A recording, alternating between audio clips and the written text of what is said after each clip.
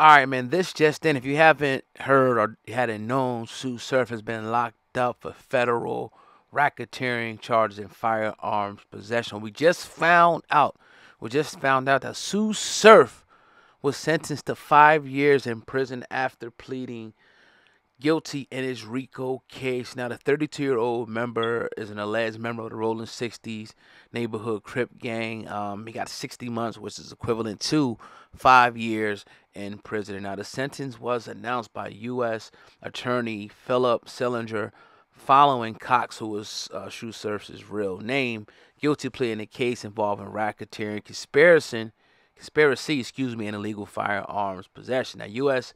District Attorney Judge Susan D. Wigenton, who presided over the case, delivered the sentence today in Newark Federal Court. Hailing from Newark, had previously had 2 counts in the superseding indictment involving his alleged involvement in racketeering, influence, and corrupt organizations, RICO, conspiracy and possession of firearms for a convicted felon. Now, beyond the 5 year sentence, the judge also mandated a 3 year period where Surf will be on supervision, and the court did impose a $15,000 fine.